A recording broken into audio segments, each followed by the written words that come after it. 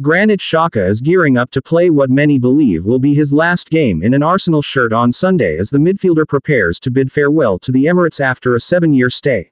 The Switzerland international has divided opinion throughout his time in North London but has won over a large portion of the Arsenal faithful in recent seasons off the back of his drastically improved performances under Mikel Arteta. Some may question why now of all times, just as he starts to become a fan favorite, has Xhaka opted to call time on his Arsenal career. However, reports suggest that his family have a desire to leave London and return to Germany, where the 30-year-old has a history from his time at Borussia Mönchengladbach. This time though, he is expected to don the shirt of Bayer Leverkusen, who are currently under the guidance of Xabi Alonso, a close friend of Gunners boss Arteta.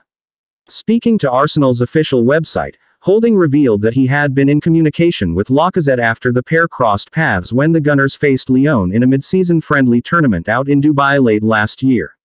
"Yes, I saw Lacazette a couple of weeks ago," Holding explained, "and we spoke about what it's like there compared to Arsenal.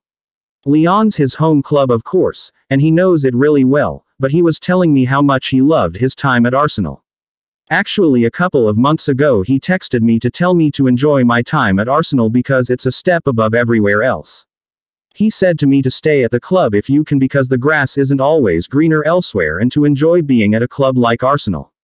It was really nice to hear that from someone at a different club."